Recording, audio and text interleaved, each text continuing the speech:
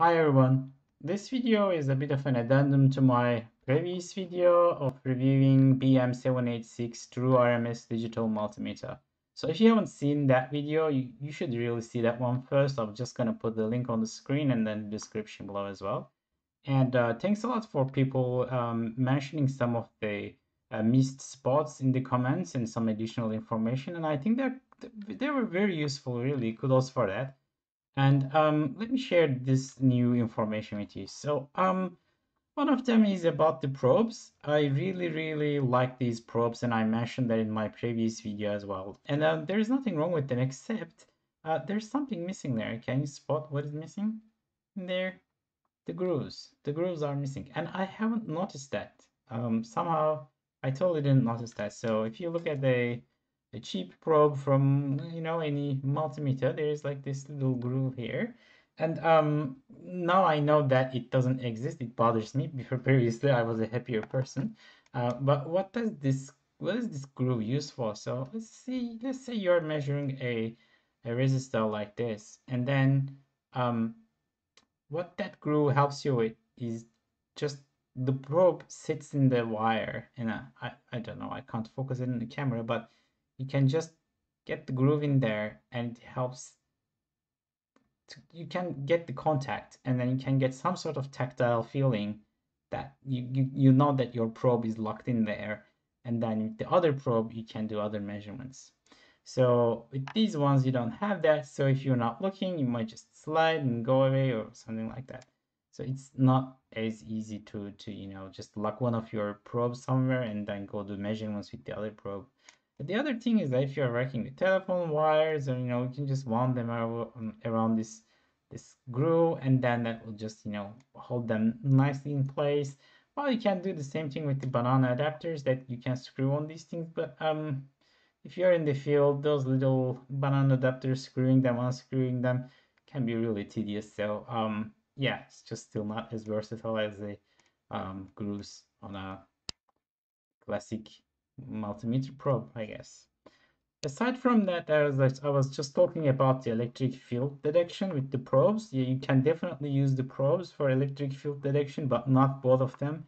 Only the common probe for contact detection. So you have to contact the common probe with a neutral or live, just some wires with some current on them, and then it detects the electric field. Well, on the good news front, I just learned something. It's quite a useful hack actually. When you're measuring temperature, you don't need to connect the temperature probe for that, the thermocouple for that, and you just short the probes, and then the multimeter gives you an internal temperature reading.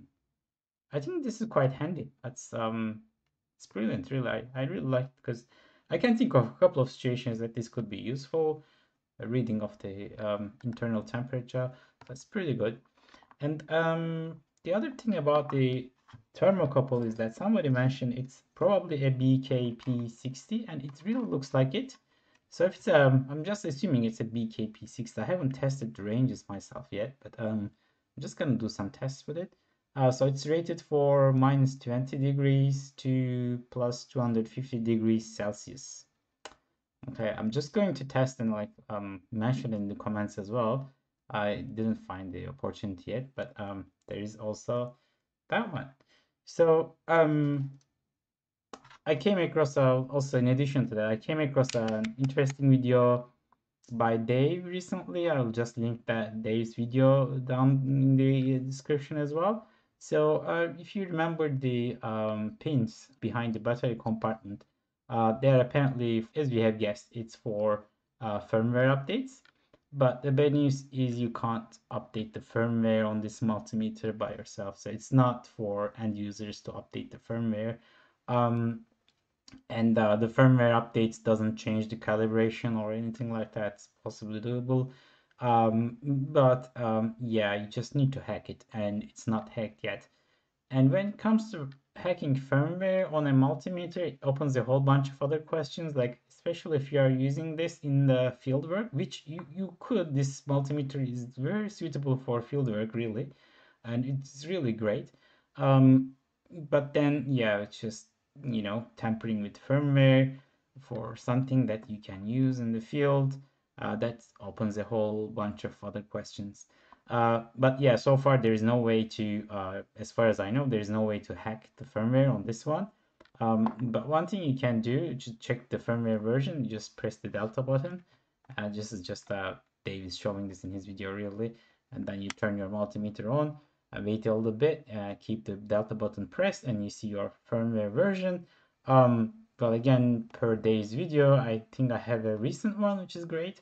So this firmware update is only for resellers, so they can mass update the firmwares if they have some over their existing stock. So that's not for end users. But yeah, if someone hacks it, I would be interested to see what are the possibilities with that one. So that's pretty much it. Thanks for watching. Let me know if you have any questions, problems in the comments. See you next time. Bye.